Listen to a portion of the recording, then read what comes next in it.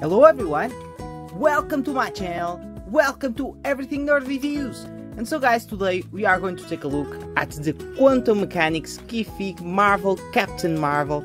And this has a very simple box, as is typical of these Key Fig spheres. And we have here a picture of the figure, a photo of the actress that in my opinion is awful. I don't know what you think about it, just tell me in the comments. I think this was an awful casting for Captain Marvel, and everybody hates the character, almost everybody, let's say like that, because of the casting.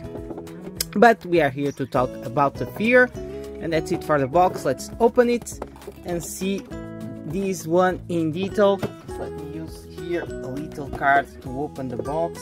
Of course, don't forget to subscribe to the channel, hit the like button if you like this type of videos. And let's go for the figure.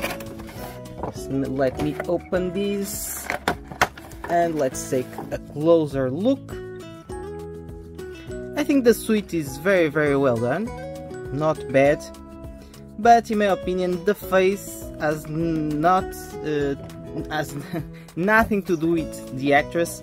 I know she's awful, but the face should look a little bit like her, because that's the goal.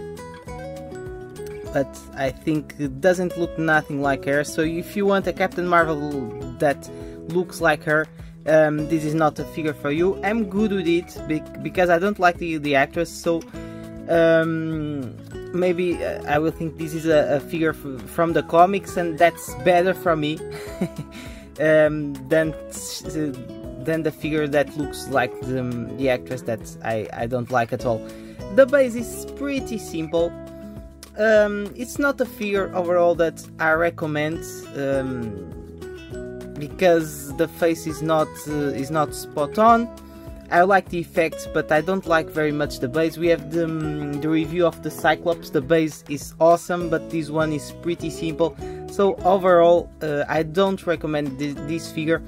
But if you can get it at a good price, and you have a Marvel collection, this one won't look bad there. But overall, I don't like it very much. And we have here the informations on the base. And that's it for this figure.